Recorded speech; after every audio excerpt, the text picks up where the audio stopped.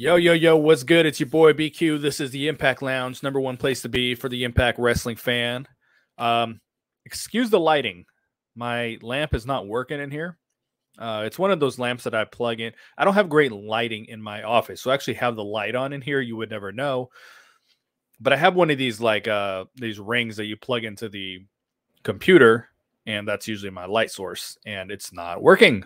So obviously I got to get a new one. That's just how things are sometimes with the lounge. That's just how it be sometimes. So I'm actually using my cell phone flashlight as the lighting. So my apologies that this looks kind of dark. Obviously, it's not real sexy for you as the viewer here on YouTube on the lounge. So I want to throw out there real quick. This is about a 90% decision. Come January 2023. You will not be catching the Cool Factor or my podcast or anything from the channel on any streaming platforms anymore. Everything will be strictly on YouTube. So that's fair warning. It's about 90%. That's the direction I'm going with it. And I apologize because not everyone has, like, I pay for the YouTube. I don't even know what it's called. The premium service. Why I don't have ads, and I know not everybody has that. So it can be a little frustrating because I know with me, I can just minimize the app and listen to what I want to listen to.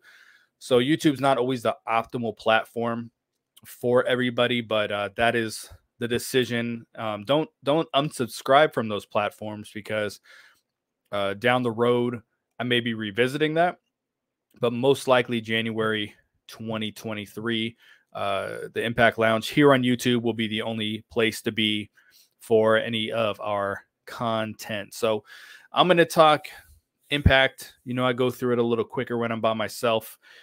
Let's talk about some other stuff first, though.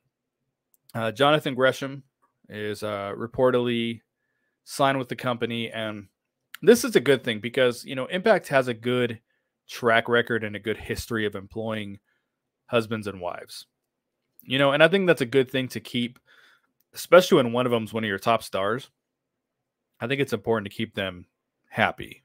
And I said this once upon a time when they released Diamante. I was like, now Kiara wasn't one of the top stars at the time, but I think she was someone that they were trying to build around to an extent. It was one of their few actual homegrown talents. And I was like, I don't see that, the benefit in releasing one half of a couple, because eventually that other half is probably going to leave too, and especially going to try to join them if they go somewhere else. And that's what happened. That's pretty much exactly what happened. So we've seen it a couple other times. You release one half and the other half's eventually going to bounce as well. So I think because I feel that Jordynne Grace is someone that they have to really hitch the wagon to, keep around for as long as possible, because I think she's she's a star. She looks more and more like a star every time she comes out there, especially if you compare her to how she used to look when she first joined the company. She's two different people, and she's probably the first person to tell you that.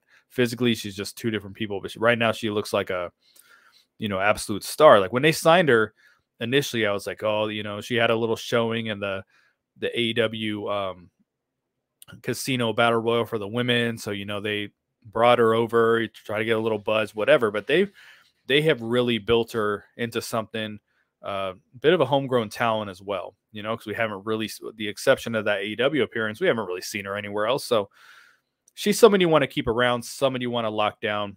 Again, I apologize for this darkness. I keep looking at myself. I'm like, man, I'm just sitting here in the dark, basically. I'll have it fixed for next time I record. I'll order a new light ring. So bringing Gresham aboard, I think, is really good for that reason. But I also think as far as what he can do with Impact, I thought his matches, everything he did with Impact was really good. Impact's one of those companies that you can be of a smaller stature and you can make it work. Like you can be world champion. Rich Swann was the champ. I know a lot of people didn't really care for it, because he was constantly being compared to Moose at the time. But Gresham could win the title, just like he did in Ring of Honor. He could be world champion. He could be X Division champion. He could be tag team champion with someone, because you know how this division is. They're just going to throw people together. So he can hold every title. He can work in the bottom of the card, hopefully not the bottom, but he could do the middle of the card, the top of the card, and do an excellent job with all those things. So I think it's a really key addition because he can be a top guy. Maybe in AEW, who can be a top guy, and Impact has a much smaller ring. It's a smaller, they do smaller venues, so his size does not stand out the way that it would in a much larger ring, But he's also, in tremendous shape, and I think that makes up for a lot of it as well. I mean, if you think of a guy like Pac, he's not a tall dude, but he's jacked, so you just forget that when he's in the ring, So, I think this is the perfect place for him. I think it's great for keeping Jordan Grace happy, and we're under the impression he's around for at least another like year and a half or so. That's kind of what we've been led to believe with some of the rumors and things out there. We don't know what's true, what's not true. We have no clue, but I look forward to seeing him around. I first saw him on what was that? Not Destination X, but they used to do the One Night Only X Division show. They had it was kind of like Knockouts Knockdown, where they would have like the aspiring X Division stars come out. And I don't even know how many of those they did, but I know the very last one they did, he was a part of it. And he cut a promo after. I'm going to find it. I'm going to find it on YouTube somewhere. And he's like, I'll be back, Impact Wrestler, TNA. I will be back in TNA. And I'm kind of like, yeah, sure. It just kind of seems like that's what you always say. But he really is back, and in a much larger role. And he's got a program with Eddie Edwards coming up, which, I mean, man, Eddie is, we'll get to Eddie Edwards stuff here in a bit, but I'm excited for the Jonathan Gresham thing. I like him a lot. I like him a lot. And I think it's someone you want to keep around. So we're going to get into these Impact results here. And, I usually am able to get through this in about 30 minutes. I don't go too terribly long with them, especially because I'm recording this on a Tuesday, which, oh my gosh, you guys know I just hate doing Tuesday podcasts because it's so close to Thursday, but that's the way it be. So Eddie Edwards opened up with a match with Delirious.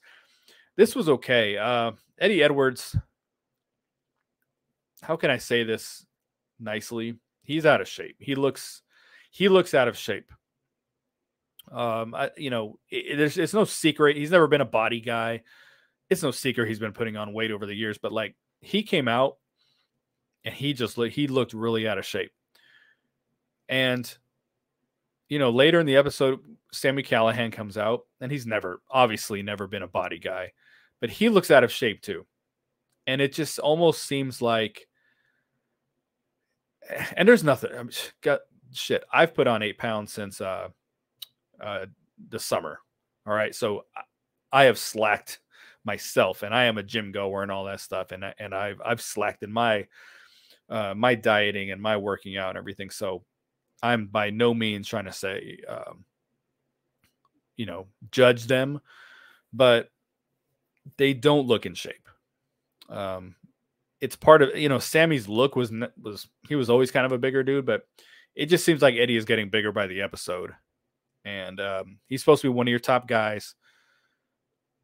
And, someone pointed out in the Impact Lounge engagement group on Facebook, like, what is there left for him to do in Impact? Like, he's done everything.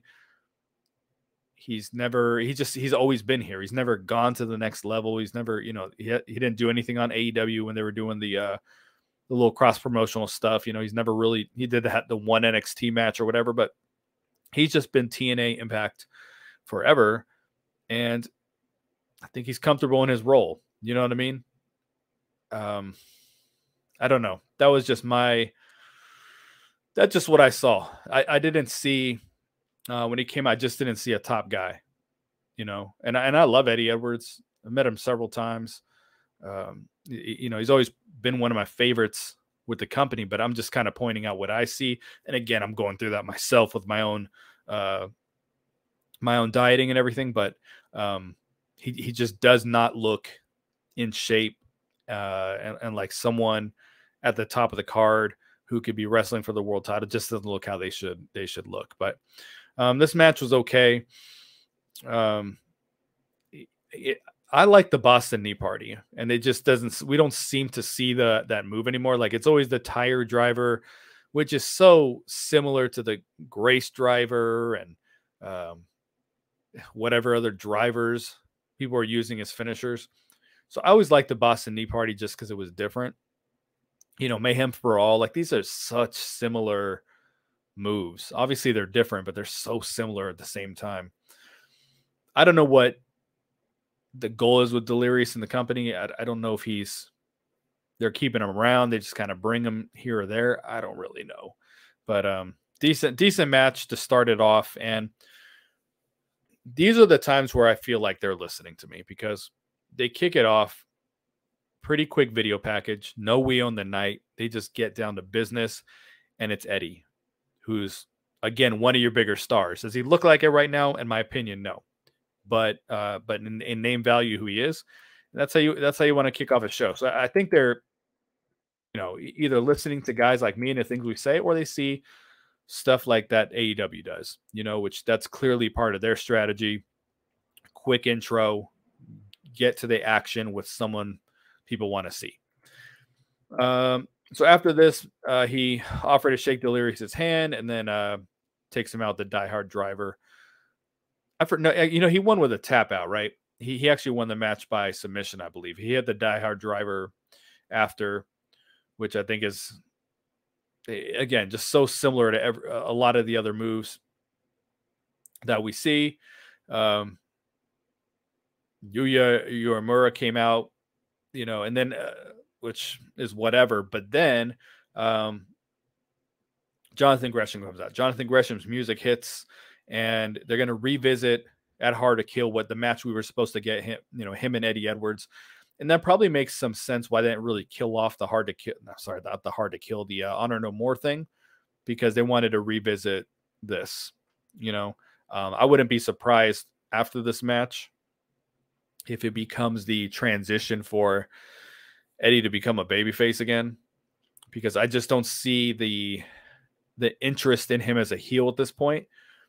Now, when Honor No More was a thing and Honor No More was kind of hot and people were kind of excited for him, then yeah, but as a solo guy, I don't really know. I don't know if I see it.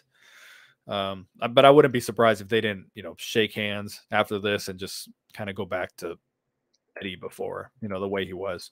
So what did we have after this, my friends? Josh Alexander and Scott D'Amore backstage. I don't really care about this, but what I do want to say is that these backstage segments look a lot better. They look a lot better. Oh my God. There's not, and again, another one of those things where I'm like, do they listen to me?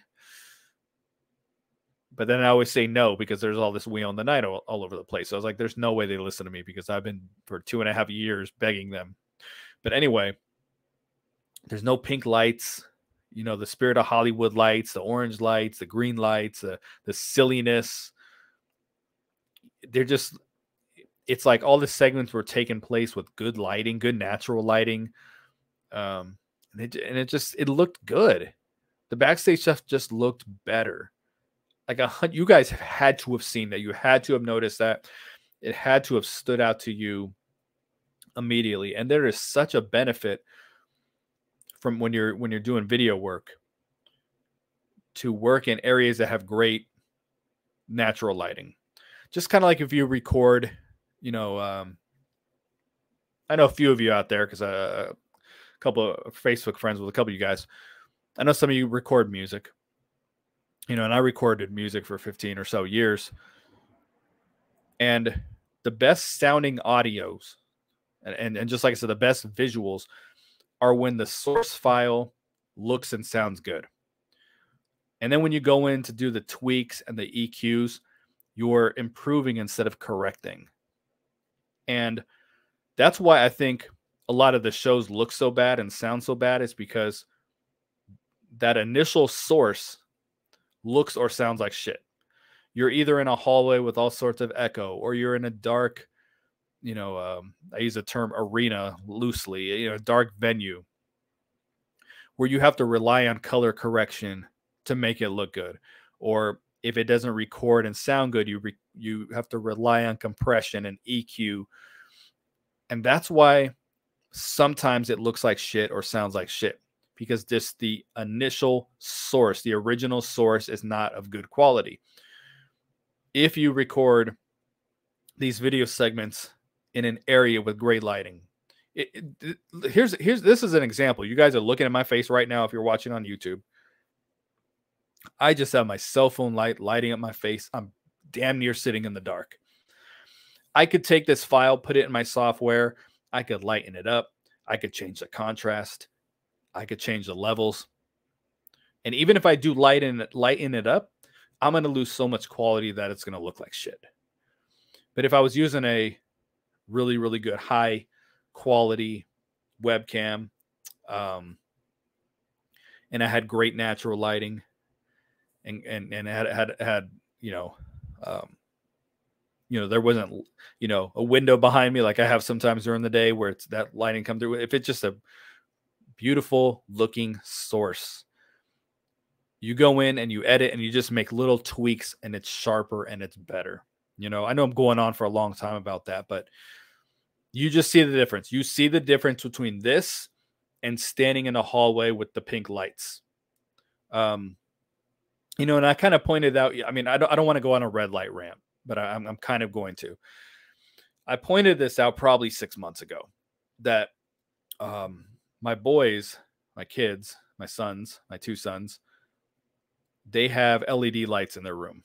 So they share a larger room. They have LED lights in there because my younger son doesn't really like being in the dark. And they fight every single night over these damn lights because my older son only wants them to be red, because red doesn't illuminate the room. They're just red lights. That's it. It's a dark room with red lights.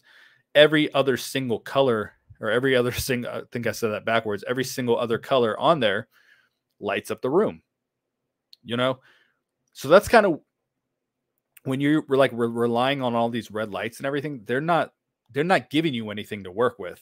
So the video is dark, and then you go into post-production and you're like, well, let me tweak these levels. And that's why it just looks like crap.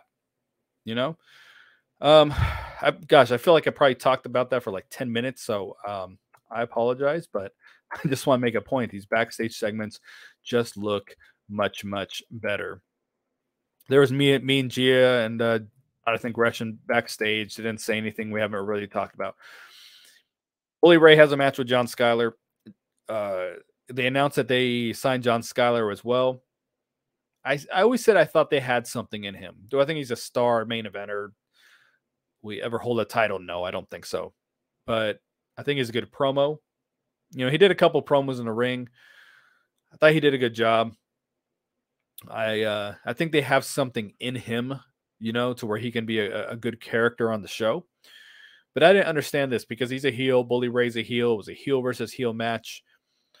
We're not conditioned to care about John Skyler at this point. We haven't seen him wrestle in forever. So I hate when heels squash heels. I have hated that since I was a child. Some would say I still am a child, but I just don't like that. But a very quick match. And afterwards, this segment with Tommy Dreamer, you guys know I cannot stand anything to do with Tommy Dreamer. I really like this.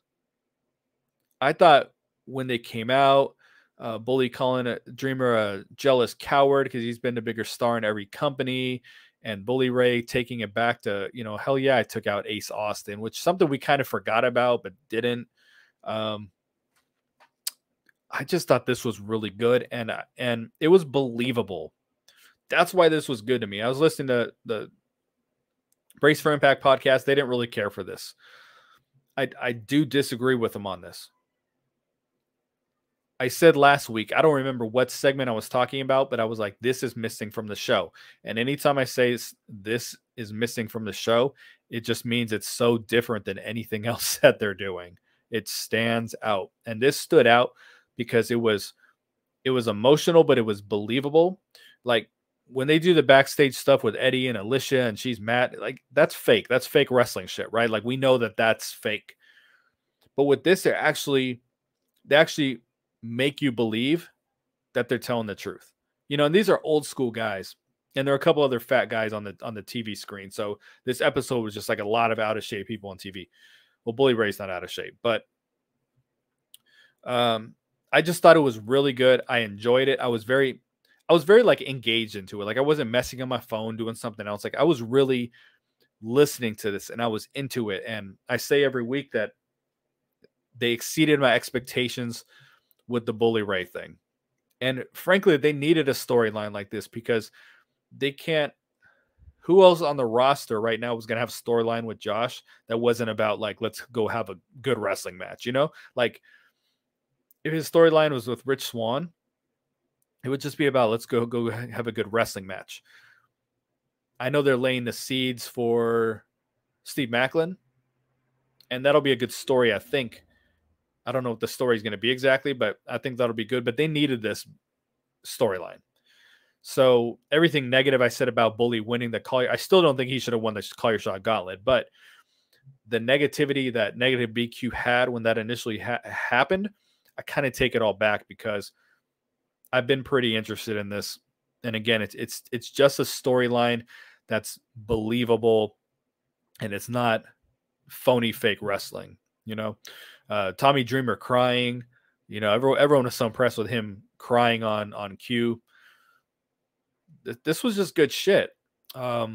Is Tommy Dreamer going to help Bully Ray win the championship? He's going to play some kind of role in this. I don't know what it's going to be, but this was just good, man. I don't, give a shit about your mom and all that. Like this was good stuff. I wouldn't be surprised if I'm sure they put this clip on YouTube. I wouldn't be surprised if it has more views than anything else they've been doing recently, but I really enjoyed it. There's a backstage segment with Decay and the major players. I think major players continue to be a missed opportunity, and it might not be Impact's fault, but it's because, Cardona has never really committed to the company. I've been saying since the beginning that dude will go back to WWE tomorrow. His wife would go back to WWE yesterday. So you don't want to put like too much into it, but that didn't stop NWA from like really pushing him to the forefront and the stuff he does in GCW. Like his Impact work has been more Zack Ryder than it has been GCW Matt Cardona. It's been more Zack Ryder than it's been NWA Matt Cardona. And those are the kind of things that I don't want to see.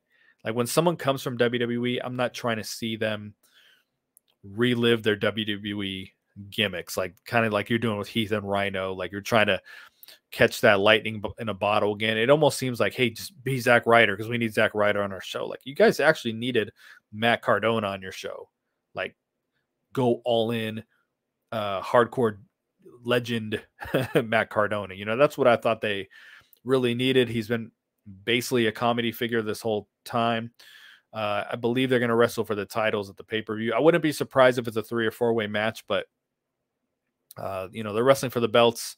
They're probably going to lose, and it'll probably be their last time in the company. Like I think I usually have a pretty decent finger on the pulse where I'm like, I think this person's done.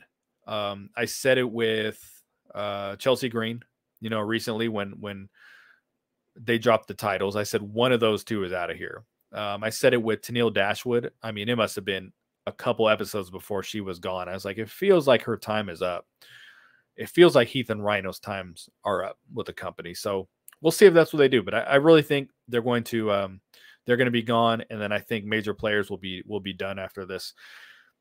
I'm embarrassed because at one point I tweeted the major players are going to be the best part of Impact going forward, and they're not even a part of Impact going forward. Like it's such a minor freaking part of the episode. Then we get Crazy Steve's coming down to the ring. I don't even remember if his opponent was in the ring because was this a match? Yeah, it was Decay. It was Decay. So I got it kind of confused with something from a couple weeks ago. So Trey Miguel attacked Black Taurus, and it's cool that they're getting a little feud going with Decay because I was pointing out that Decay doesn't beat anybody. You know, I think it was good to break Rosemary off them because Rosemary's kind of becoming a comedy character a little bit, and they got to get Decay to a darker place. And I think with Steve and Black Taurus just by themselves, I think they're able to get there. But Steve had to wrestle, the first half of the match by himself. It was major players versus Decay, and I enjoy this because they're four guys I care about. Even though I was saying all the things about Decay where I was like, oh, they don't beat anybody, doesn't mean I don't like them. I don't know if anyone who doesn't like Decay. And then I like the major players a lot. I stand by everything I said that it's a missed opportunity, that it's been more Zack Ryder than it's been Matt Cardona, character wise. And even with the booking, when they first introduced the major players, the next week, W. Morrissey, aka Big Bill, took them out by himself the next week. So yeah, enough on the major players. This was another thing that was good with again some good natural lighting, so it looked cool. And it was Scott D'Amore presiding over the contract signing for the Knockouts World Championship backstage with Jordan Grace and Mickie James. They got a nice little story going here, and Tasha Steelz came and said, "Hey, you said you were going to wrestle all the knockouts. Da da da da. You ain't beat me. I'm the greatest who beat the greatest," or whatever she calls herself. And I said the same thing too. I was like, I've been saying that over the last couple of weeks. Like she said she was going to wrestle a whole knockouts roster, and that's not how it's been. It's been she had a squash match one week and then went right into like this Giselle Shaw. There were so many girls. You can't tell me that this Mickie James storyline wouldn't have been better if she really did wrestle all the knockouts. If she got that Taya Valkyrie match and the Rosemary match, like, I know no one really wants to see her wrestle Alicia except maybe me, but I would have liked to see that match too. It would have just been cool to see her actually wrestle everybody in the division. We would have known she was going to beat them, but if she was wrestling the Rosemary match and the Taya match, like those would be so different than anything else on the show because she hasn't really wrestled those girls. So that's what I really would have liked to see. And they did something sensical here, which they don't do this with Josh Alexander, but they did this very sensical with Jordan Grace, where Jordan's guys like, whoa, I don't need her wrestling and jeopardizing our match because Josh Alexander has defended the title like 50 times in the last 4 weeks. And right away, you're giving away matches that you really should save.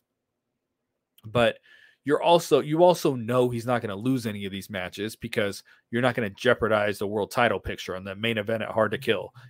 Like they were going to, Speedball Mike Bailey is now going to take on Bully Ray at Hard to Kill. Like we knew that wasn't going to happen. But this was very sensical. It made sense because you don't want Mickie James wrestling. Now that she's wrestling for the belt, you don't want her wrestling and possibly losing. Now she's still going to wrestle because she's going to be in a tag team match. What if her tag team loses? But it'll be her and Jordan versus Tasha and Savannah Evans next week. And they actually had something going with Savannah Evans a little bit, and they're not going to win this match. This might be the match that breaks them up ultimately. I wouldn't be surprised if that's what they did. And I think it's very possible that's what they do. But we're just getting the tag team match, and they're going to play up the narrative. Can they coexist? And I'm so tired of that freaking narrative. That's WWE shit. It's not really my jam. You feel me? Me and Gia caught up with Mike Bailey backstage. Again, Mike Bailey should not talk ever. But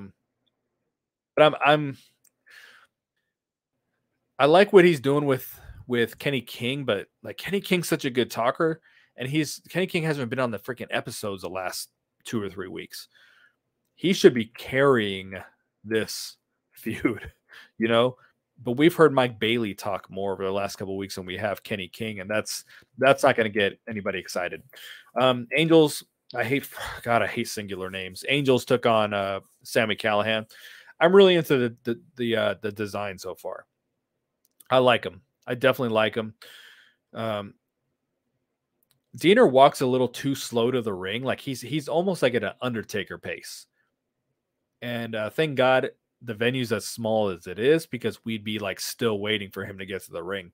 But I don't know. For me, he's like walking entirely too slow, and it's really awkward watching Connor and Angels, who are walking at a normal, because they're not doing the hands in front. They're just walking normal, but they're taking like half steps. I mean, it looks really awkward to me. But I hope that they can come up with a cool entrance for them. Like Death Dolls has a cool entrance. I forgot to mention last week when the Death Dolls wrestled, they fucked up the intro because it's Death Dolls, and they come out and then they do the stomp, and the screen shakes. And last week it was like a side shot of Taya's face when they're doing the step, and that was it. Like the whole presentation of the entrance was completely gone, and I don't know what the hell that was about. But these guys got to come up with like a cool entrance, kind of like House of Black has on AEW. Like they got to have something new and different. But he does, like, maybe I'm like nitpicking, but he like walks entirely too slow for me. But he had a match with Sami Callihan here. We knew Sami Callihan was going to win. I don't want Angels to be a jobber. I don't want him to be the jobber of the group. I don't think any of them should be. Like, I think they should just be booked fairly strong. But I'm just such a big Alan Angels fan that I just don't want to see him just go out there and just lose all the time, because he's just an amazing wrestler. And frankly, he's a bigger name than anyone else in that stable at this juncture in their career. So, but I like the design a lot. It's going to be great to see how Diener, the word I'm looking for, just I don't know, just grows in the role. How he develops. That's what I was trying to get at. And again, like I said with Eddie Edwards at the beginning of the show, like Sammy looks very comfortable. Him and Eddie look very comfortable in their spots on the card. But Sami Callihan gets the win, and they were talking about this on Brace for Impact also. Sammy surely is going to get a partner here, right? He's got to have somebody. I know in the Winter Warfare that they got coming up, they'd have the graphic coming out, and Angels and Sammy were wrestling on the same team in a tag team match. So I don't really know what that's about. And you guys know my feelings on them announcing the matches ahead of time, because it's giving us chapter 7 of the book before we read the first chapter. And in some cases, it's giving us the last chapter before we even pick up the book, period. So I'm not really a big fan of that. I understand they're just trying to like get some buzz to sell tickets, but it lets us know, hey, it's a taped phony wrestling show.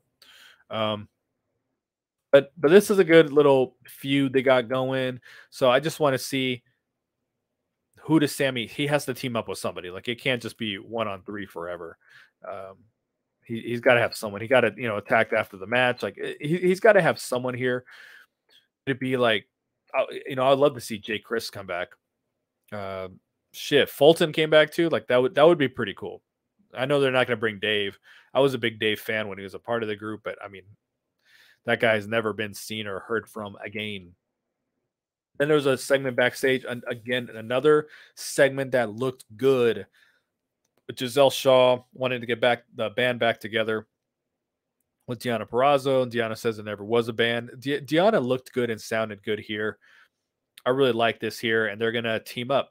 Of course, they're going to wrestle for the titles next week, because God forbid there's any kind of story here. I mean, why couldn't this just be at the damn pay-per-view or the pre-show to the pay-per-view? Like, why in December are we getting this? But I got to say, at the same time, this is usually the time of the month that they start phoning in episodes, and, the best of this, and, this award, and, what I mean? They're not doing that shit this year. We're actually getting real episodes, which I think is beneficial, because in the past, you're trying to build a pay-per-view, but then you have no current content to promote. And then the last couple of years, they would do the Throwback Throwdown and promote the absolute piss out of it for weeks afterwards, when you should be promoting Hard to Kill. So it seems like they're doing a better job with that this year. I don't understand why this. Maybe we'll know after the match. Maybe it's a way of writing Deonna off TV. I don't really know. But of course we're getting this right away. And the Knockouts tag team belts, like, this is not a division that you can just do weekly matches with. Like if you wanted to have the digital media championship defended weekly, you could do it. Like there's enough people at the bottom of the card fighting for nothing that where you can do that on a weekly basis, but you can't do that with the knockouts tag team championships. You can't have an opponent and then just give away the match the next week. You know, like who the hell were they going to face after this? Um, the only match out there for these girls is versus Allison Kay and Marty Bell from NWA. Like that's it. There's nothing interesting out there for these titles right now. So we'll see. We'll see. Those are the home girls. So if they ever get a chance at the Impact belts, you know who I'm going to be rooting for. They did looks like Taylor Wilde getting a little bit of a reboot. I'm into it. It's different. I hope that they change her theme song, which is one of the like bottom 3 worst in the history of the company. So I would like to see them just completely change her presentation, but I really like Taylor Wilde, so I'm looking forward to see what they do with that. Like she was reading tarot cards and all that. Like it just interesting, real interesting. It seemed like they've already been doing the groundwork to turn her heel, so we'll see if that's where they're going with it. Then we get Joe Hendry with the Digital Nothing Championship and Bhupinder Gujjar against Johnny Swinger and Ricky Dice. Zicky Dice, excuse me. Didn't really care. Johnny Swinger's on his quest to win 50 matches. I would have liked if they... It's fine. I just watched Dumb and Dumber with my old lady last night, oddly enough. But when they were doing, so you're saying there's a chance if he wins 50 matches. Yeah, that's funny, and it's a nice play off an old movie from the 90s, but I wish his goal was actually something attainable, like win 10 matches, and you find a way to get him to win 10 matches and then really have a world title match. Normally, I would not say put a comedy character in a spot like that. I'm not saying to main event a show, pay-per-view or anything like that, but I mean, you can kick off an episode of Impact with a 10-second match with Swinger. And because I do genuinely find him funny, like I would be okay with it, you know? But the match ends with the gargoyle spear, one of my least favorite moves. Pretty much any finisher in Impact is one of my least favorite moves. No one is grabbing my attention with their finisher in the company. I just don't see anything cool, you know. There was also backstage here with John Skyler and Jason Hotch. It was a little odd. Jason Hotch, and I said the same thing about him. I'm like, I think they got something with this guy. And when I say that, it's they have some charisma, they have a character, and they can talk. I'm glad that they're putting these guys as a tag team. I know Jack Price was the other guy that won it. Tough enough, gut check. He hasn't really had the TV spots, but he did have a match with Shira before the Impact. I think they should just team him up with Jackson Stone and call it a day. You know, I think I really think that's what they should do. So I'm looking forward to these two because I think Jason Hotch has shown some potential as a heel, but again, he wrestled like a heel match against what's his name, Trey Miguel on before the Impact last week, and then John Skyler had a heel versus heel match with Bully Ray. Like, so are they? I hope this is not a babyface tag team because that's kind of what it's making it look like. But I think they would just be best served as heels, and it gives them both something to do. Are they going to beat anybody? Probably not, but it gives them both something to do. Steve Macklin, my guy, taking on Rich Swann, my other guy, next week. So I'm really excited about that. If you're tuning in for the first time, my favorite wrestlers in the company for the males are Moose, Rich Swann, and Steve Macklin. So I'm really excited for this. What do we got after this? Sorry, I'm scrolling, looking at the results, and my computer froze on me. So now I'm just kind of babbling until it unfreezes. Okay. Let us know that next week, again, we're getting that tag team title match for the Knockout Championship right away. Macklin and Swan. So I'm looking forward to that. And then Tosh and Savannah versus Mickey and Jordan. So it's a very knockouts heavy show. Impact's able to do that. AEW can't do that. You feature the women too much, like your ratings are going to be in the toilet. And then they announce it, Eddie Edwards and Jonathan Gresham wrestle Hard to Kill. I really like these graphics that they got for Hard to Kill, especially Jordan and Mickey's where they're face to face. That one's really, really cool. Eddie Edwards in his pictures doing the face that he does, which I don't understand that. As a heel, I just think he should have just changed up the presentation a little bit. Like even when he comes down to the ring, it's the same. It's a different music, but it's like the same mannerisms, that he did when he's a babyface almost. But that should be a really good match. And then World Tag Team match. I'm not gonna really. I didn't care a whole lot, but it was Heath and Rhino versus Motor City Machine Guns.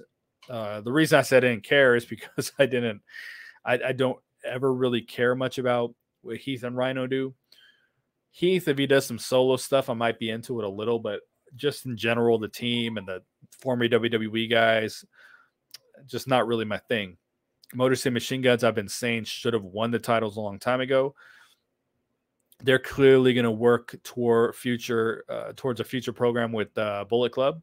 I'm sure that's what they're going to do. I wouldn't be surprised if they didn't have matches in Japan with these guys, because I think they're the New Japan Strong Championship champions as well, right? So they're doing the double champion thing because AEW was doing that for a long time with FTR. But the team that should be the champions and should have been the champions for a while have them. And, I've given my opinion on this, that Heath and Rhino were once upon a time promised the belts. Might even have been in their contract. It didn't happen due to injury. And then they kind of forced the belts on him. And, it was a short run. That's why I'm just like, I think these guys are done. I really do. I don't think we're going to see them going forward. They might get like a rematch or something like that, but I wouldn't be shocked if we didn't see him past Hard to Kill. But Motor City Machine Guns win. They're the new champions. The Bullet Club's the only match out there for them right now. So they have got to, in 2023, beef up this tag team division. They don't need any new knockouts, but they got to beef up the knockouts tag team division a little bit. They got to, when they first started teasing the titles, every single girl on the roster had a partner. Like there was this period of time where everybody had somebody, and now not everyone has somebody. Half the girls have nobody. I think they could get back to that with a little bit of focus, to where, doesn't mean that if you put two girls together as a team that they have to be in the title picture. Like they can just accompany themselves to the ring, kind of like, it was very short lived, but like Jesse Goddard's and Eli Drake used to come down to the ring with each other. They weren't wrestling for the belts, but they were a tag team. It was a makeshift team, but they were like supporting each other. They were just coming down to the ring with one another. Like you can do that. You can still pair up the knockouts, because right now it's put a team together, feud for the title, then find another team to put together. They could do so much better with it. But solid episode. And, I do give them props for not phoning in the episodes at the end of the year. We're almost at the end of 2022. And maybe the last episode of the year is going to be, best of Tickle Dick X Division matches. I don't really know, but, they're doing a good job with it. So that's all I got for you guys today. Again, I do apologize for the audio. I mean, not the audio, but the visual. I'm going to work on improving that lighting the next time you see this face. So thanks for checking me out, guys. I'm your boy BQ. It is the Impact Lounge. Peace.